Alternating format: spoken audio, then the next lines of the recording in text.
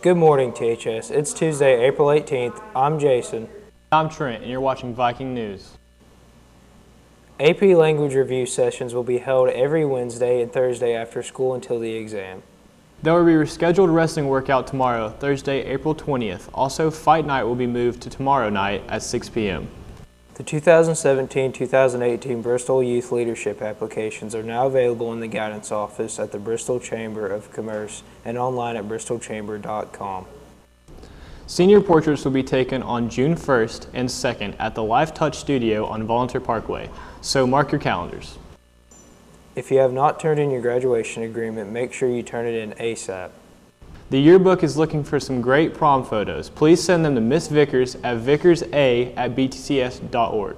The senior class photo will be taken during 4th period on Friday, April 28th. Students wishing to purchase a class photo may pick up an order form in the main office. All photos must be prepaid to the photographer on Friday, April 28th.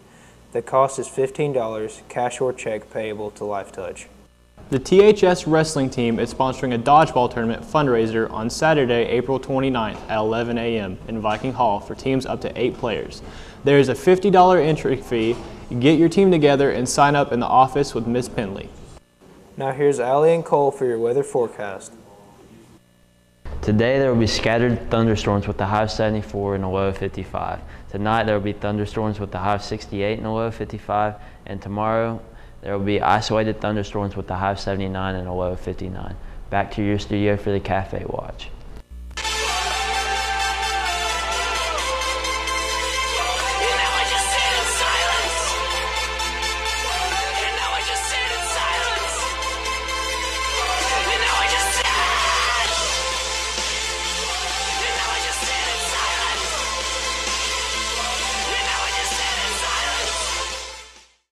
In sports news, fall color guard practices are today from 3 to 5:30 p.m. in the THS band room, and they go until Friday. These practices are open to anyone interested in auditioning. Auditions will take place on Friday at 3 p.m. In local sports news, JV baseball hosts Volunteer at home starting at 5. The softball team will host Sullivan Central at home. JV will start at 4:30 and varsity will start at 6. In national news, OKC will play against the Rockets in Game 2 tonight in the playoffs at 8.